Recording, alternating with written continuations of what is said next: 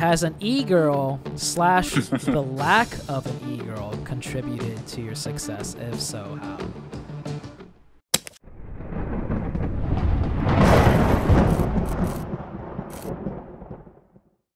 Hey guys, welcome to the first official episode of Pro Player Podcast.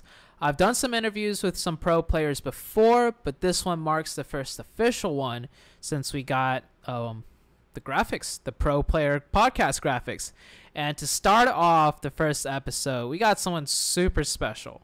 We got someone none other than Koopss himself, the man that stole the PMPL Americas show, even got Team Queso to tweet at him, Koopss, nerf a Koopss, because Koopss so OP.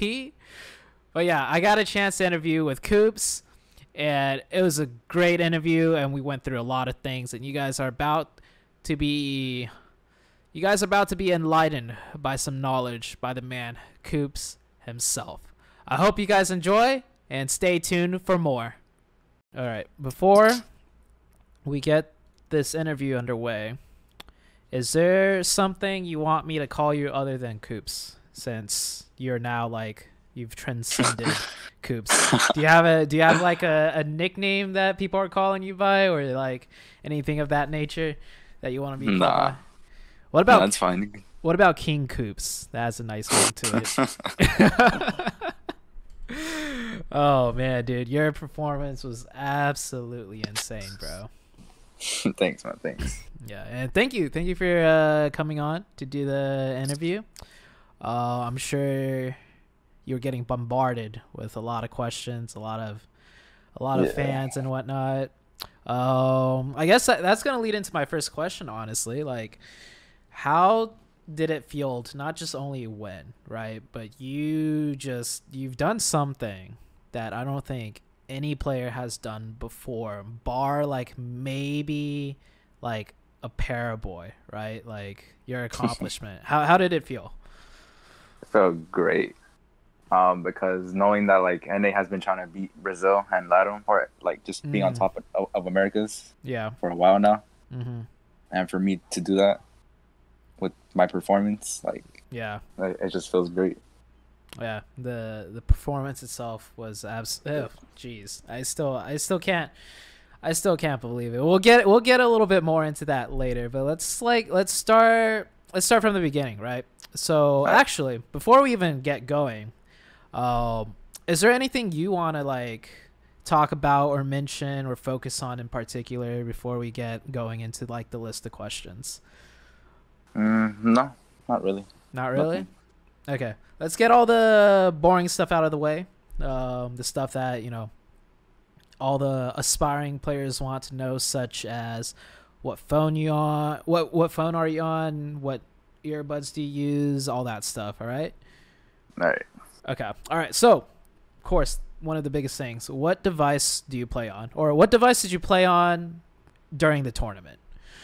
I played on an iPhone 12 Pro Max.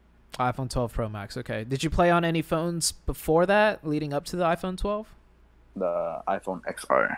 iPhone XR. So just mainly those two phones during your competitive like career, right? Yes. Okay. So would you say the 12 is like better, like a good upgrade? Yes. Way better. Yes. Way better. Okay. All right. So you guys heard it. Get yourself an iPhone 12. I mean, train hard like Koopss, get your iPhone 12, and then you can pay it off, right? You can pay it off and buy more. All right. What about earbuds? What do you use for your like sound setup? Just regular Apple headphones. Apple headphones. Okay. Nothing special there. And do you use thumb sleeves? Yes. Okay. Nice. Thumb sleeves. Maybe I need to get on that now. So on both thumbs? Just my left one. Okay, so like, to like movement. help with the movement. Okay. Do you get sweaty thumbs sometimes? Like sometimes, yeah. Not all the time, but sometimes, yeah. Okay. So it's mainly for the help with the movement. Yeah. I have a lot of trouble with the movement too. And then your sensitivity. As for your sensitivity, everybody that's watching, just go on Koopps' Instagram, right? You have your sensitivities. You have a lot of stuff on your Instagram. Is that right? Yeah, I know. Do you you have a Twitter too? Do you focus on anything else other than Instagram and Twitter? Like, are you trying to start up streaming? I'm trying like to start on my YouTube. Your YouTube? My stream at YouTube. Yeah. Streaming and YouTube. Okay, where are we gonna find you on your stream? It's on Trovo. Trovo. All right. Okay. So yes. Trovo, and I'll put links in everyone in the description below, and you'll see it pop up on the screen and whatnot. And then what's your layout? That's also on your Instagram. Speaking about layout, let's get a little bit more into it. So your 5-finger. Four finger. Oh, okay. I saw someone mention that you were 5-finger. Did you always play 4-finger? I was on 3-finger on my XR. Okay. Was the size increase of the phone, like, was that helpful? Yeah, it was. Okay. All right. I think that's pretty much it for all the basic stuff. So, I mean, honestly, guys, nothing too special. I mean, all the work comes in through the grind, right, Koopss? Yep. All right. Okay. So let's for everyone that doesn't know too much like about you, like, I mean, everybody saw the performance you had, but for like, it wasn't like a overnight thing, right? Like, by any means. Yeah, it was not. It was a tough grind. Okay. Yeah. Walk me through that from the very beginning of like when you first started to set foot in scrims. I think that's where everybody's competitive journey starts. Like your very first scrims that you start joining. Like, walk me through from point A from there all the way up until, you know, your, what was it, 76 kills or something? 76 yeah, kills MVP Americas Championship. Like, you can skip over here and there, but just give me like the main points that you really want people to know about. Well, I was in a team called Insidious. Okay. It was just like a tier 2 team made with friends. And then like we started grinding together, and then we worked our way up to tier 1. Okay. How long did that take? Ooh, I'm not sure. Probably like a couple months. Okay, so just from tier 2 to tier 1, when, you know, well, like, you hear it all the time. Even a lot of tier 1 teams aren't considered like a strong team, right? We have a lot of but even that took months to just go from tier 2 to be recognized as a tier 1, right? Yes. Okay. What happened after that? And then one of the 19E managers messaged me and asked if I wanted to play with them in the LATAM team. Oh, in the LATAM team. So you play for 19E LATAM. MX. Oh, yeah, okay. Yeah. All right. So I was there for a bit, and then that's when, I guess it was Spring or something. Spring Slicky. Wildcard, right? Yes. Okay. They like recognized me, and then they asked me to come play for them. So then I went to play with them, and then the grind started from there with them. Right. And I remember your performance with them too. Even back then, your performance, you were the player that everyone focused on when it came to like wildcard, right? Yeah. You were like going huge, and I remember, I think the very first day of that PMPL, like, you struggled a little bit. And I think I heard from Spring. I want to hear it from yourself. Like, apparently, like, nerves came into it. Like, you were nervous. I was a little bit nervous going into PMPL. Okay. Talk to me about that. Like, tell me, like, why were you nervous? Because, I mean, obviously, 76 kills. You were not nervous at all. What it looked like anyways. But how'd you overcome that? How did it feel like? Stuff like that. How I overcame it was I just relaxed. Like, I just calmed myself. Like, I would just take deep breaths. Okay, so deep breaths. I want to actually get a little bit more into that. So, like, during the game, the second you start to feel like nervousness creep up, you just kind of remind yourself to, like, breathe. Yeah, basically. Like, just relax, have fun. Okay.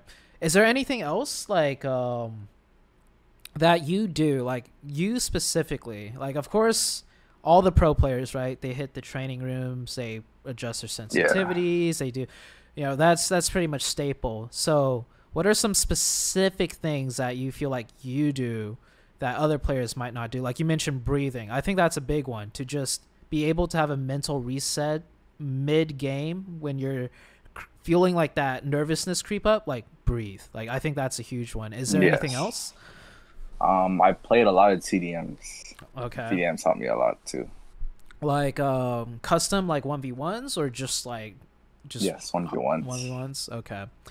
Who was your who were some of your like training partners then in the 1v1s? Some of the Influence Rage players. Influence Rage. Ooh, okay. How was that? It was Little Boy, the MVP for Brazil, and then Mythic. And Mythic. Okay. How did those go? Like I mean, it was a back and forth. Back and forth. Yeah, like no one really won by like a big, like no one like just like completely like bodied each other. Like, gotcha. It was like equal. So you started doing these like in advance, like how long in advance of PMPL where you start doing this in particular?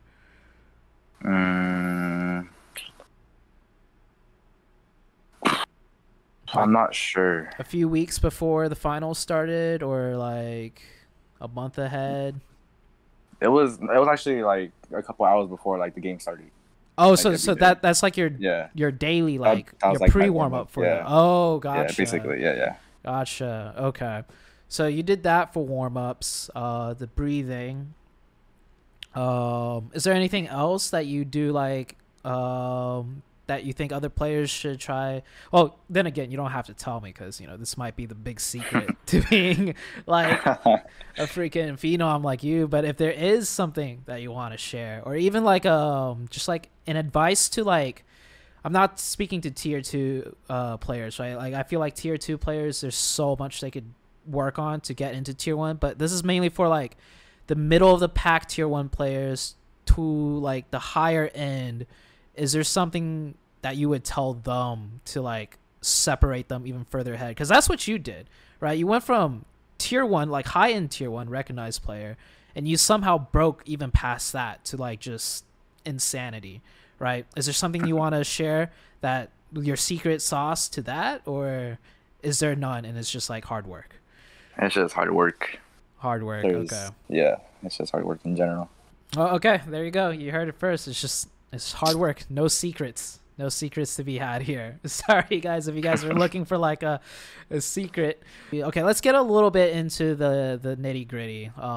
Like your practice routine. Like it's probably pretty standard, right? But just walk me through it real quick. Like your practice routine. What do you focus on?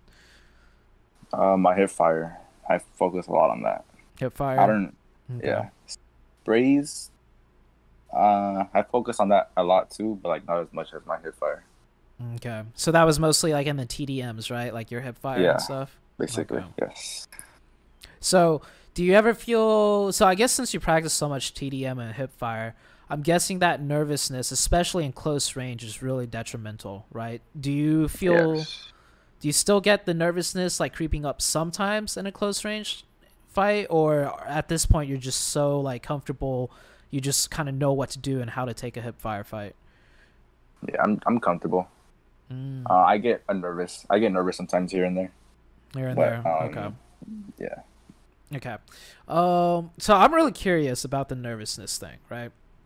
So before, when you got nervous, it would like the second you start getting nervous, it would affect you, and then I guess it would carry through until you end up getting knocked or killed, right? Like. You couldn't really reset that? Okay. Now, in the past tournament that we just witnessed, like your amazing performance, were there parts during that tournament, like certain engagements, where you felt nervousness creep up on you? In the Sandhog game against Ghosts. Okay. Above Painan and that compound. Yeah. Okay, that's great, because that was shown on stream too, so everyone would know. Yeah. I was nervous. Okay. At that point. Okay, so right after, I'm guessing Alucard got knocked and Ghost is pushing up on you guys, you felt that small spike of nervousness. And I remember you got a knock on Spec. So did you kill the nervousness like before you knocked Spec, or like walk me through? It was after I knocked Spec. Okay. So you knocked Spec and then you took a deep breath pretty much? Yeah, I was just trying to calm myself. Okay. And then that's crazy because you calmed yourself into that crazy nade, dude. Yeah, that nade, yeah. Dude, now that you told me like how you were nervous and stuff, like thinking back to that fight, that's like an anime right there, right? You knock one, you're feeling nervous, you breathe, you channel your inner power, your inner Koopss. And I remember that nade, like it was like the calmest nade ever because you just stood still behind the wall. You didn't run jump it, you didn't like move through it, you cooked it, and then you just let it go. And that whole time, like your mind was like at zen, I'm guessing, like just the nervousness, you killed it. Yeah. Dang, that's crazy.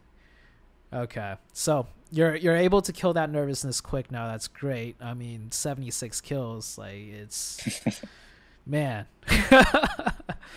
All right, let me see the list. What else do we got? We got a lot of questions, but okay, let's I guess this kind of ties in. So what was the hardest moment in your competitive career so far? By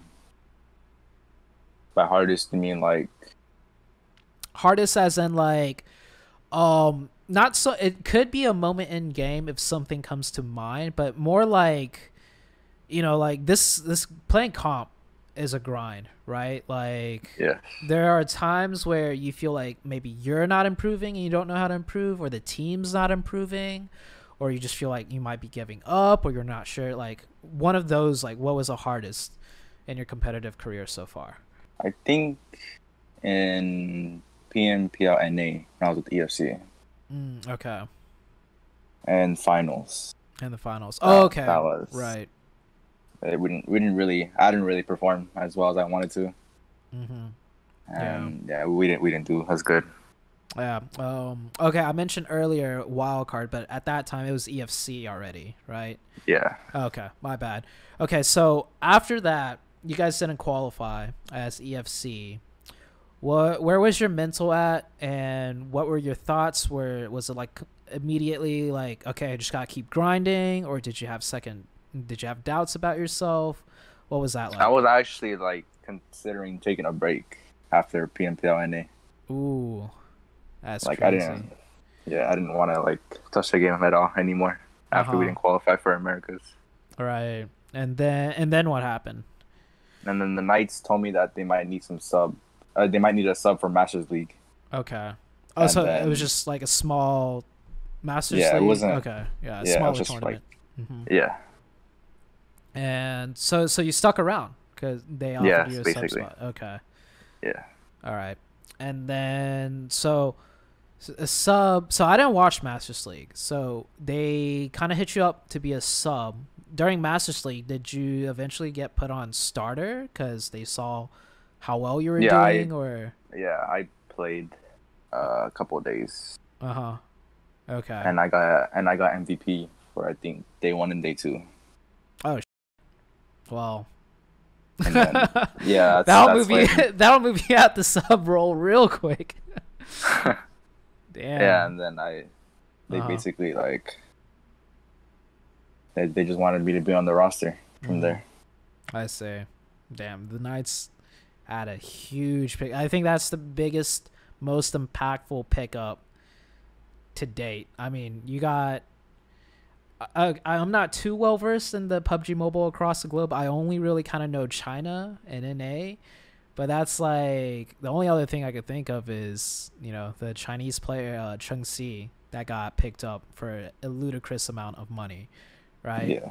And he's started doing really good with the team. And then for you went from a team that didn't qualify, EFC, almost giving up, to being offered just a sub role on the Knights, to carrying not just the Knights to first place, but just carrying all like NA, like literally with the stats you put in, like that is, you could say you carried North America to the top. Like that's crazy.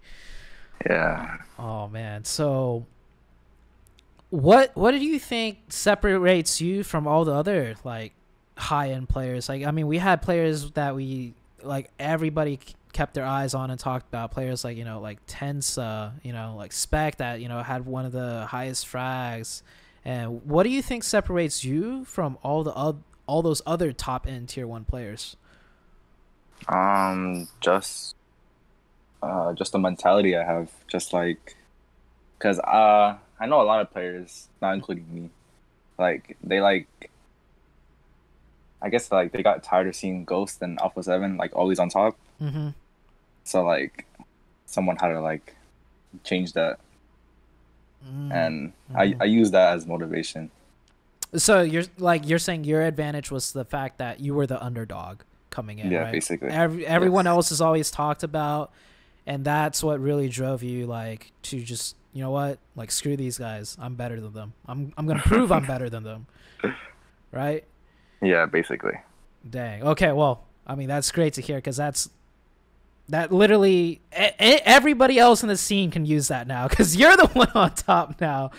Now anybody else can look at you, Koopss, and be like, man, screw Koopss, I could do better than that. I could one up that.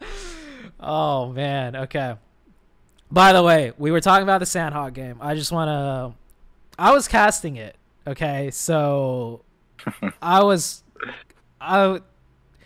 there was not a better story to be told in that game than just one solely focused on you. And the fact that you won that game too by finding how did you like, dude, like after you won the game, like you couldn't believe it yourself that you guys won in that fashion, right? Like what was that like? It was just a great feeling, like knowing that we won that game and that we made the gap bigger. Yeah. From second place, and it was just a great feeling.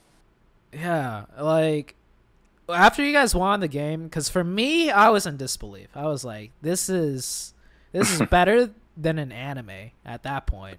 Like, because I mean, in anime you get these crazy like protagonist stories where it's like, where you're like, oh, okay, that's a bit far-fetched, it's unbelievable, but okay, I get it, I'm watching an anime, right? That's how I felt when you won that Sandhawk game too, because it's just ludicrous that not only did the Knights, kill Ghosts that tried to drop on them, they also won the game. And guess who won it? It was Koopss. And not just Koopss that won it.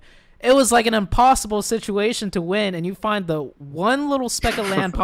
Like, did you say? Were you like, this is unreal, or were you like, yeah, I am just that good? Like, no, it was. I didn't realize that spot was there. And I don't know. I guess I just found it, and then the rest is history. The rest is Jesus, man. Oh man. So during the whole tournament, what was the best part in the whole entire tournament, besides the fact at the end you won? Like, for you, what was your favorite moment? I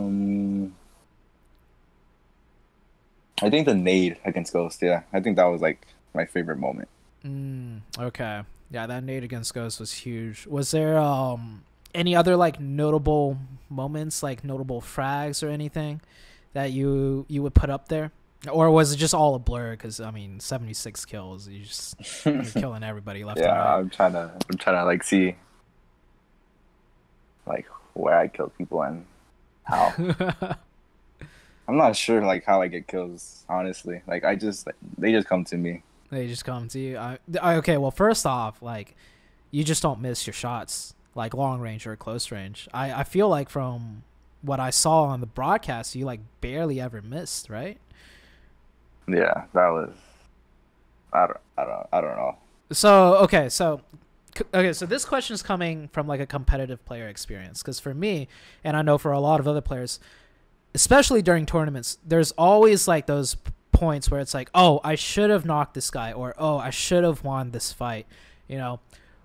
Did you have a lot of those moments in the game? Like, let's start with like the long range sprays, right, where you see a target and you're like, oh, I should have knocked him, but you didn't. Did you have a lot of those, or I feel like you had very few? I think I had a few. Just only a few, right? But otherwise, you felt like everything was on point. Yeah, my aim was just different this weekend. Yeah. What about close range? Did you lose any close range fights, you feel like, or was it just... I lost a couple, Uh-huh. but my team was always there to back me up.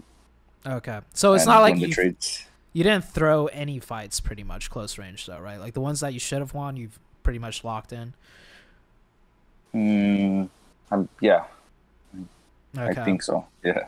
All right. I remember there was a close range fight that you shouldn't have won. Miramar, the last day, I think it might have been second to last game. You guys were pushing Alpha 7. Oh, yeah. Yeah, I remember that. Yeah, and you already knocked one player, and the second player of Alpha 7 was supposed to get the easy trade on you.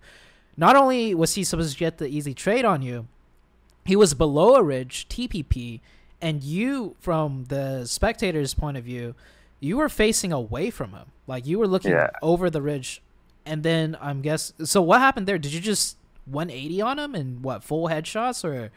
Yeah, basically that happened, yeah. So I didn't expect him to be there. I thought he was like somewhere else. So like I was looking straight ahead, thinking he was over there in the smoke. But then he started shooting, and then I just turned on him.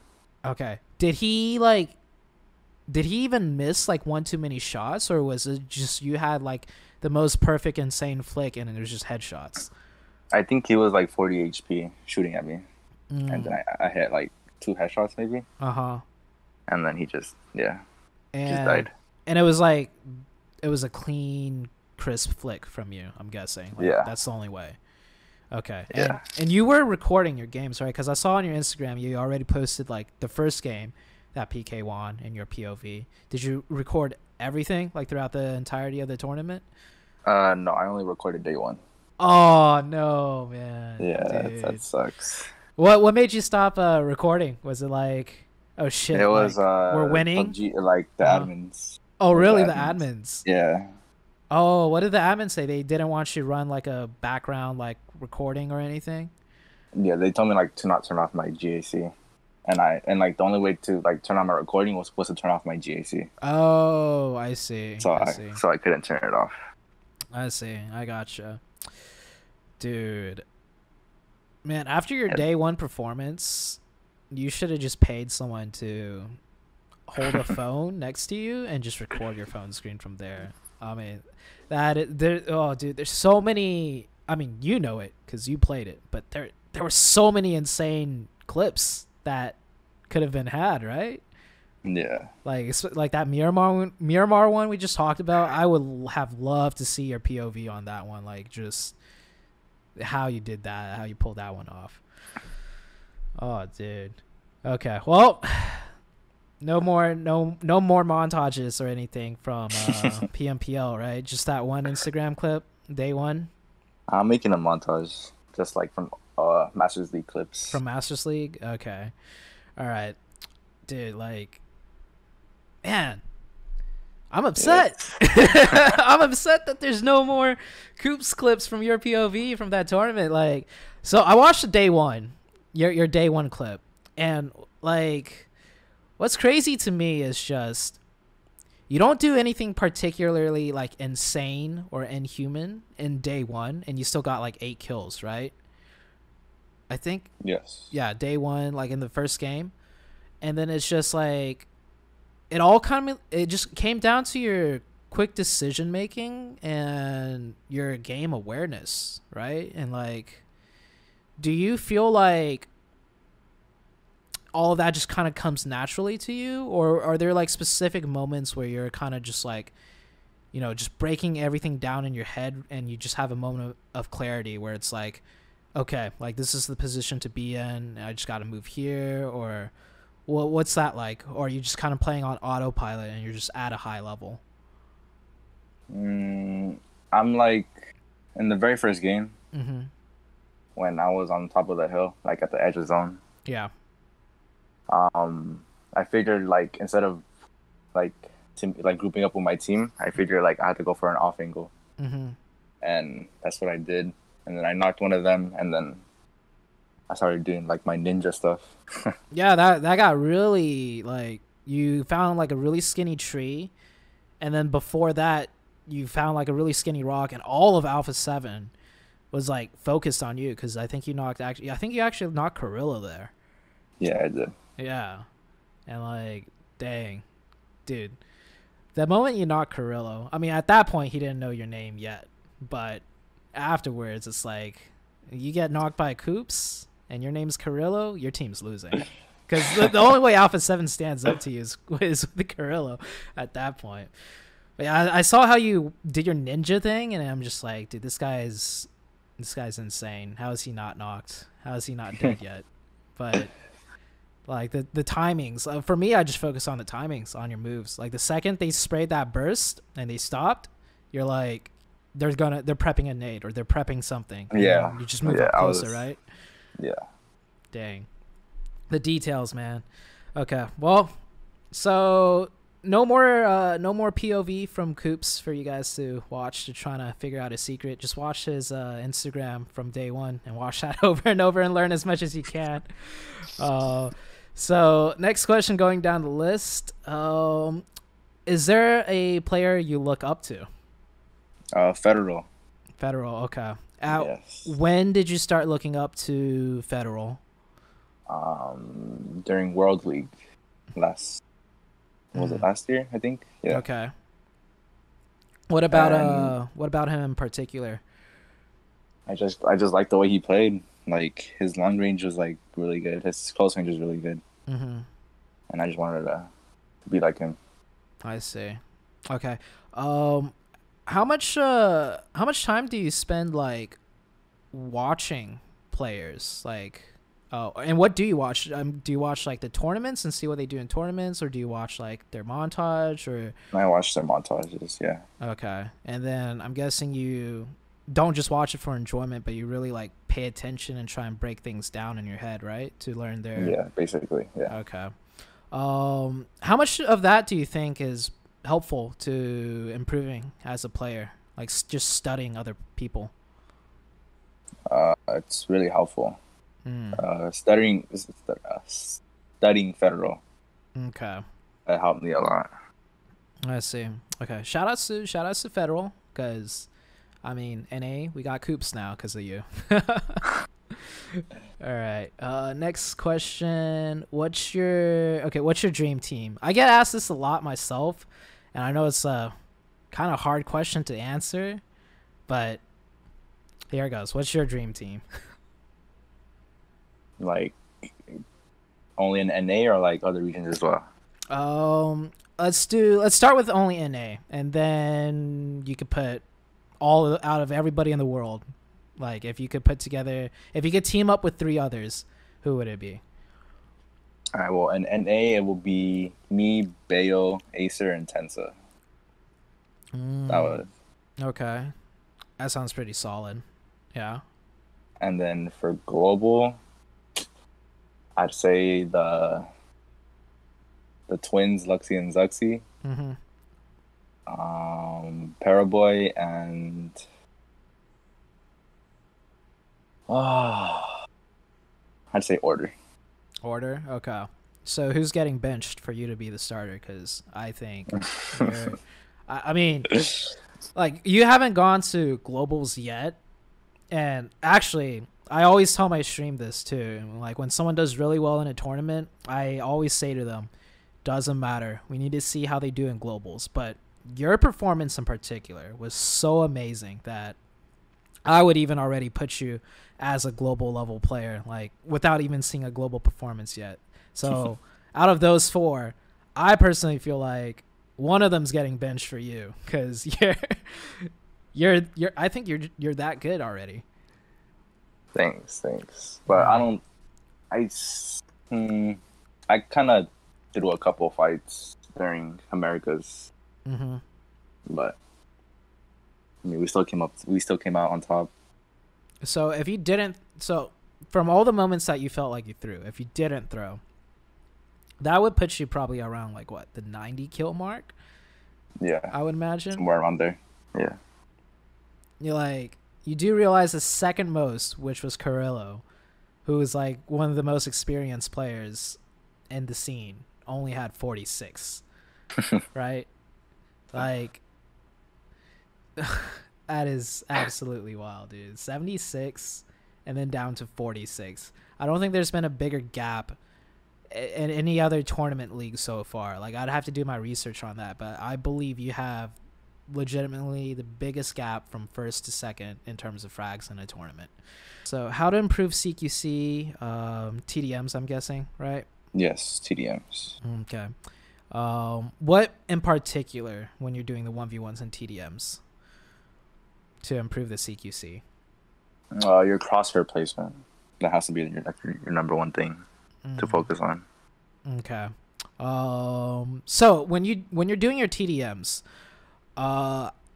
let's say out of 10 kills on a player in TDM 1v1s, how many of those at this point for you are with headshots? I think all of them. Like, all of them? I get like at least one headshot in every fight. At least one. Okay. So out of all 10, you at least hit one headshot in, and then maybe finish them off with a body, but it's just always at least headshots every time, right? Yes. Okay. All right. I think that's a really good benchmark for people to kind of gauge where they're at. Yeah, so if you guys are watching and if you're practicing your CQC, try and get headshots in every engagement if you want to be like Koopss. Yeah, I know when I 1v1 Xenox a little while back, it was like out of every 6 deaths of mine, 5 out of 6 were with headshots, and like maybe 3 out of 6 were double headshots. Like I would look at my armor, right, and my helmet Xenox, full red. Yeah, I think Xenox has the best CQC in NA. Best CQC. Oh, okay. All right. Well, that gives me a little bit of confidence in knowing that you're still human, because I watch Xenox a lot, and I would say he's the best CQC player. So the fact that you have one area that you're not better than someone at is like, okay, this man Koopss, he's still human. But then again, that just means he could be even better, right? Yeah.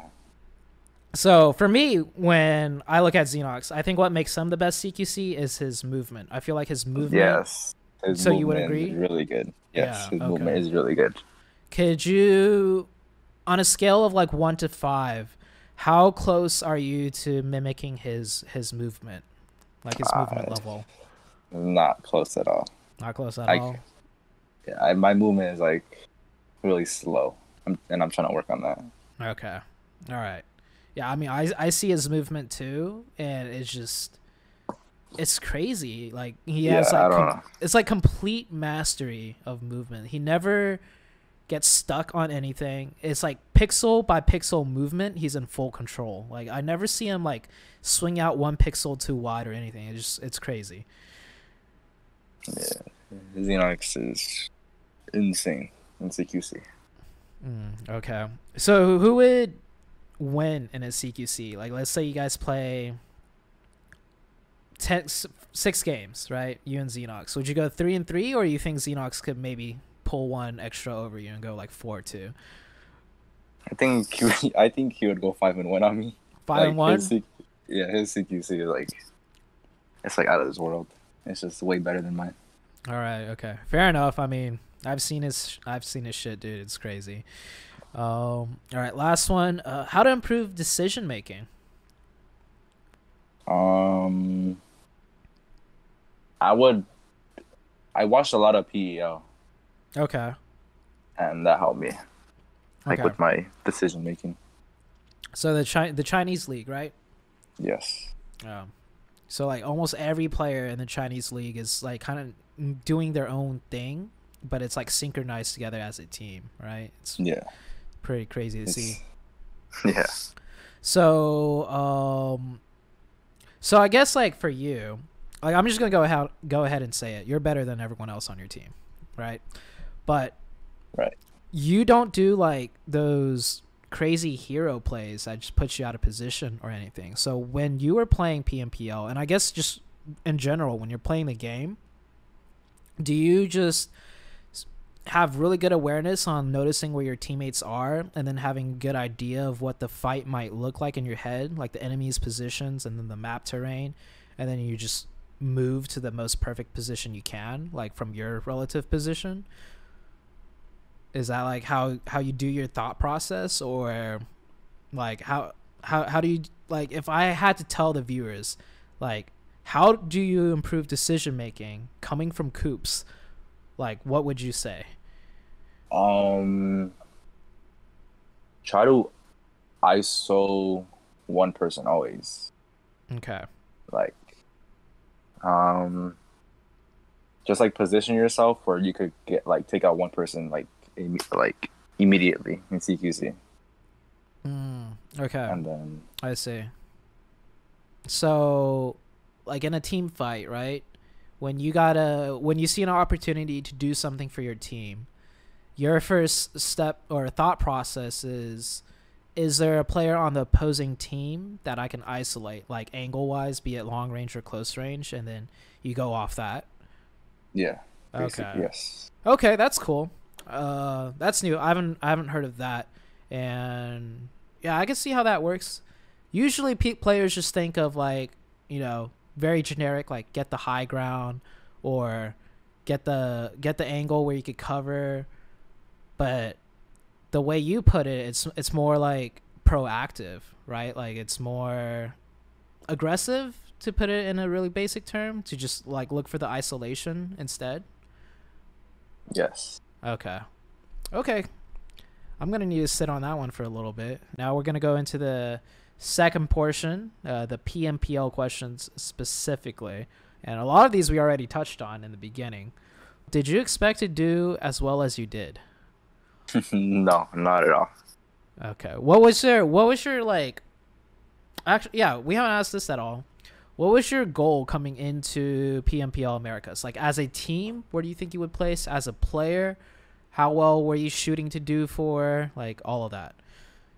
As a team, I was expecting like top 3 or top 5. Okay.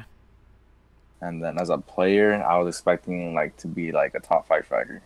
Top 5 frag. Oh, that's still pretty high up there. So yeah. So I mean, I guess that means you knew you put in the work, and so you were expecting like a high performance, right? Because you grinded. Yes. Okay. I think that's a big one. I think a lot of people throw their names up there, or like team expectations up there, but they don't put in nearly the amount of work as like you did. So you were expecting top 5 as a team, and then top 5 as a player, right? Yes. Okay. And you guys blew past that by a huge margin. I think the gap between first and second in team points kind of reflects in how well you did as a player between the gap in first and second when it came to frags. When you were getting all your frags, was it just like, did it feel like just easy, like you were just hitting the shots, or did you feel like they were just coming to me, like okay.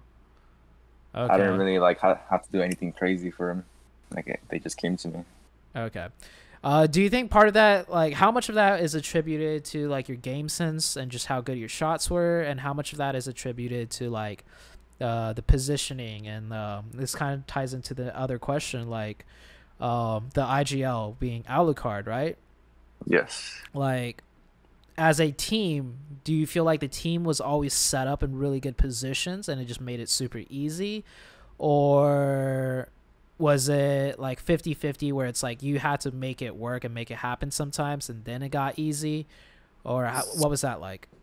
Yes. Alucard put us in like really good positions for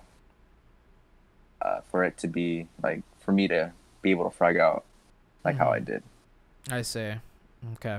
And thinking back to the games, like, yeah, Alucard put you guys in good positions, but I would notice a lot of the times during a certain engagement where it's like you guys had to move a certain way or rotate a certain way or defend a spot a certain way, it was usually you who made the first move into opening that play up, right?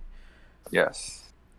Okay. So Alucard like got you guys to the position you guys wanted to be at, But the hard part of like opening the fight up, which a lot of teams struggle with, like one team could win this fight and then they'd win the game, or one team could lose the same fight from the same position, right?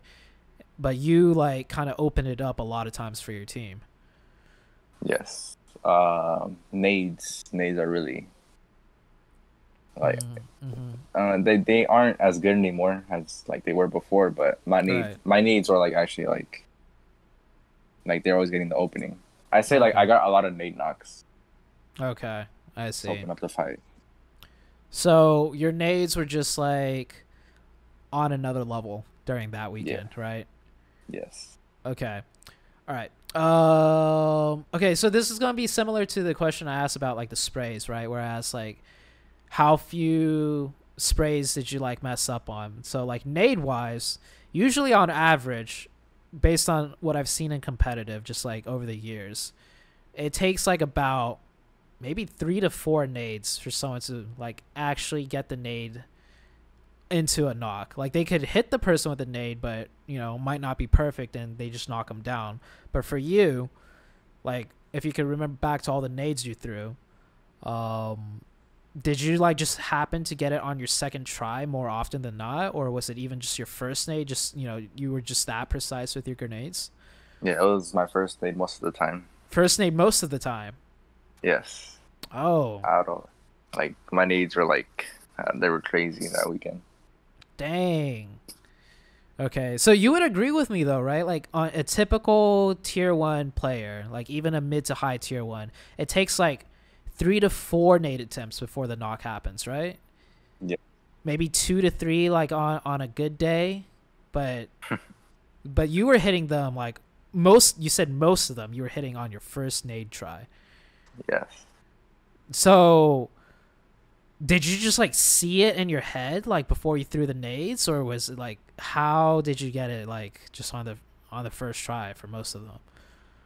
I just let it go, dude. It's like I'm not sure. You were just in the zone, right? Yeah. Dang, on your first, I was expecting you to answer like maybe on your second most of the time, but you were really just popping off that hard. Just the first nade attempts, you would just be getting them most of the time. Jesus. Okay, so you were really just playing on another level. Well, do you think you could like, obviously to repeat this performance would be just as like even more insane, but like do you feel like you can, let's say you were playing at 100% or like more like 120% that past weekend, do you think you could mimic that, or are you gonna feel like your actual playing level is like around like 90% of that or 80% of that?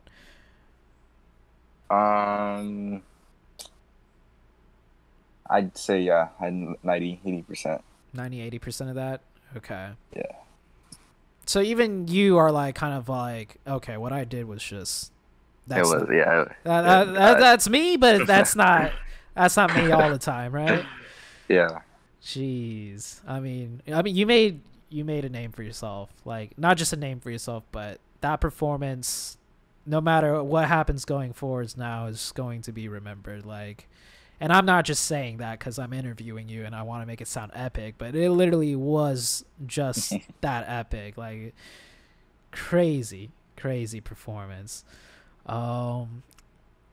Looking at some of the other questions. Okay, here's a good one. So what are some of your goals and plans moving forward with PUBG Mobile for you and the Knights roster? Our goal is to just keep winning, keep doing what we did. Okay. And for the Knights roster, I'm not sure what's going on with that yet. Okay. Well, I'm personally curious as to, do you plan on staying with the Knights, or what's your situation with the Knights to begin with? Like, were you already signed? Because I heard somebody saying you were supposed to go to like XSET or something like that. Yes. Okay. I was not signed to Knights during this Americas. Oh, really?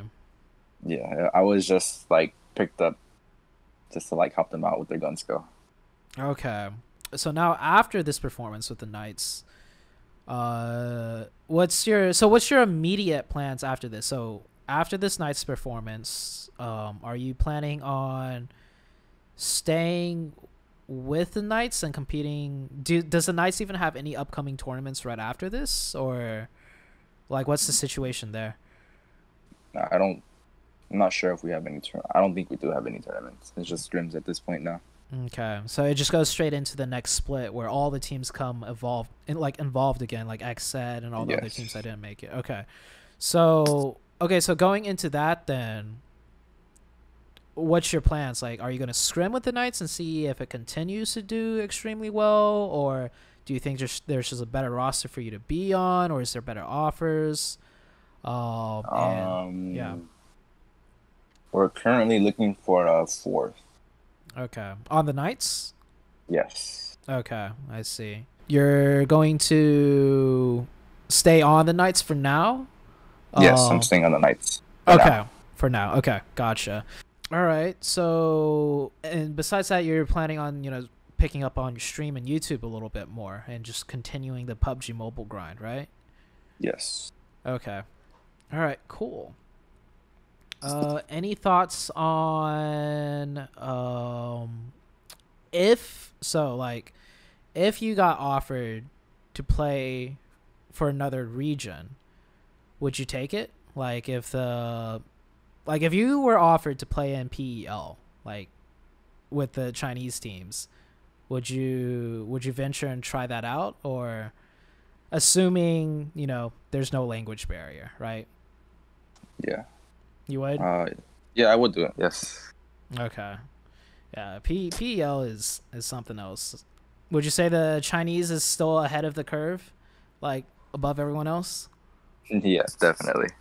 Okay. I guess with that one, like FPP or TPP in tournaments, what would you like to see happen?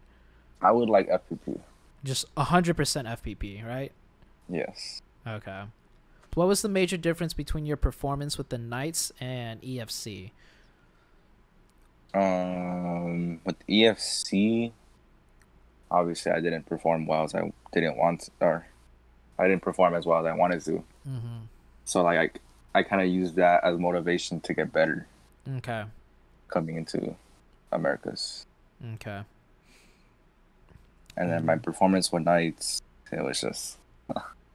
I mean, just look at the top fragments list, right? Yeah. Okay.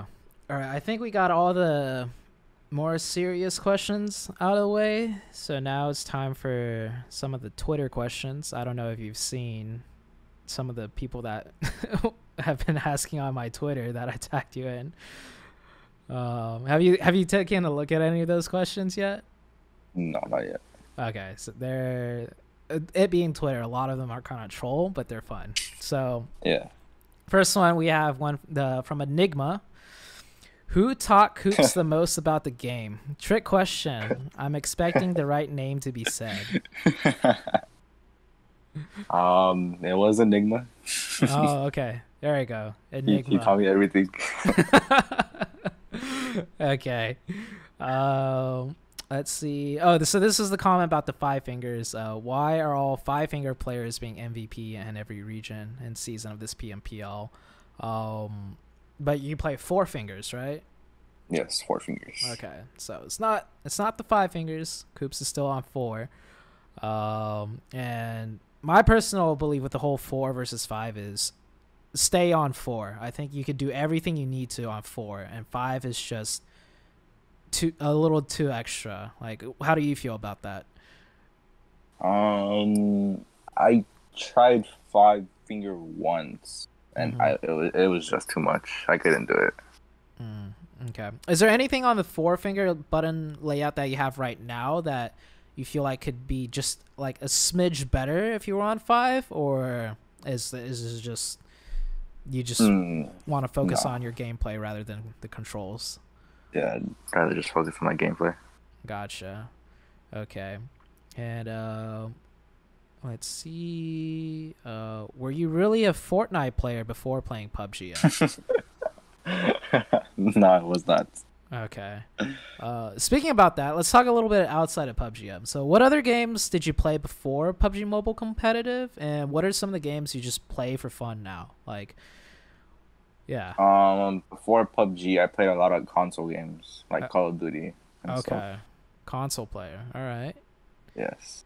And then mm-hmm. right now, like besides PUBG, I play a lot of Rocket League too. Okay. on the console. On the console, I see. Yeah, there were a few people that asked about Rocket League. Was there anything from Rocket League that you feel like helped you with your PUBG, or is just you play Rocket League for fun? Yeah, it was just for the fun. Okay. Just relax. Ask them, how do we activate God mode on tourneys? Just position yourself. Positioning. Okay. Yes. All right. This is probably my favorite one. Has an e-girl / the lack of an e-girl contributed to your success? If so, how? No, I do not have an e-girl or... Yeah, that's it. I don't have one. So I don't plan on getting one. You don't plan on getting one? That's my boy right there. I mean, we've seen what e-girls do to players, right? All right. So if you happen to get or had an e-girl before this, your performance definitely wouldn't have been as insane as it was, right? Probably not. Yes. All right, yeah. Yeah, e-girls take too much time, bro. Let me tell you, like, real girls even take more time. That's why I'm retired now and I'm a caster. I'm joking. Oh, I hope my editor has fun with that one. Speaking about e-girls, legit question. Obviously, you got a lot of dudes in your inbox now, just just like hyping you up, me included, because I mean, I hit you up for that interview real quick. But how many e-girls, Koopss? I will not say on stream. All right, a lot. Or I will not say yes. If he's not willing to say, it means a lot, guys. So, I mean, if you guys need that as motivation, there you go. Fucking frag your brains out. You will get girls, because Koopss got a few of them in the DMs right now. So outside of practice, like, so you did a lot of TDMs, you do a lot of VOD, player montage reviewing to really break down a player to how to be better than them or learn from their skills. You watch PEL. What is there anything that you feel like you do outside of the game, like maybe fitness, diet, or do you just kind of do your normal stuff with that, and it's mostly just gameplay that or like the in-game stuff and game-related stuff that makes you a better player? Yeah, it's just game-related stuff that makes me play like a better player. Gotcha. Okay. All right. Thank you for your time, Koopss. I appreciate it. And when and how often do you stream? I start streaming every day now. Okay. At 7 Eastern. 7 Eastern. So pretty recently you started up the stream grind. Yes, like maybe like a day after Americas was over. Okay. All right. I'm definitely gonna. Are you streaming scrims or is it like? Yes, it's scrims. Ooh. Okay. I'll definitely be there to watch those then. And okay. All right, guys. I'm gonna link all his socials. Is there anyone you want to shout out in particular, or? Shout out to Enigma. Shout out to Enigma. Okay, there you go, Enigma. And Spring. Okay. That's it. All right, Koopss. Thank you for the interview. Thank you for the show you put on for us. Thank you for putting NA on top, and just overall, like inspirational, man. Like your performance, it was just, damn, it was amazing to see. Thanks. Yeah.